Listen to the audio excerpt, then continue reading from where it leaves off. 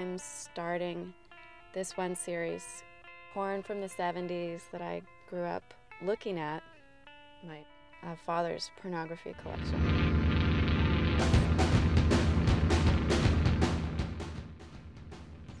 Probably affected me greatly as a child. I kept that pornography and I kind of thumb through it sometimes and I find images that are meaningful to me. They kind of recall my childhood and I usually use those to paint from. That pornography is pretty interesting because it's shot with that soft filtered effect. What I've started doing is mixing those images with patterns or toile de joie or something like that. I don't know exactly how to say it, but it's an early printed fabric from France. To me, that represents this sort of decadent, aristocratic style. The two parts of the painting together talk about the decadence of pop culture and the decadence of sex in our culture. People buy the dolls. We have doctors, lawyers, art collectors. My name is David Brown. I'm a writer, I'm an author, and I'm a very happy and very proud real doll owner.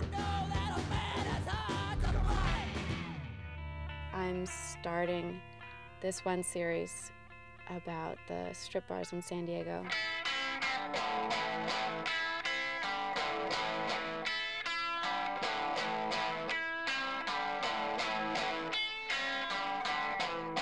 Because I think it'd be pretty funny. You see people painting out in Balboa Park and like that's acceptable and everything, but a canvas set up out on like Midway Drive would be pretty annoying to a lot of people, but I think it would make the work, the anxiety that I feel that the strip bars represent would come across in the painting.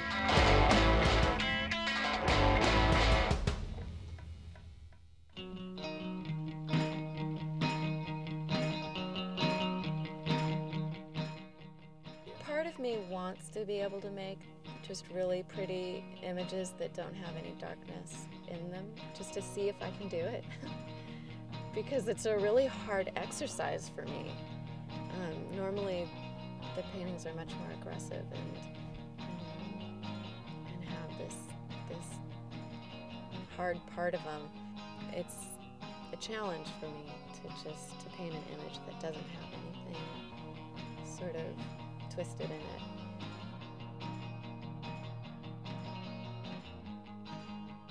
Eventually, I started showing the porn paintings in shows, and my family had to sort of deal with it.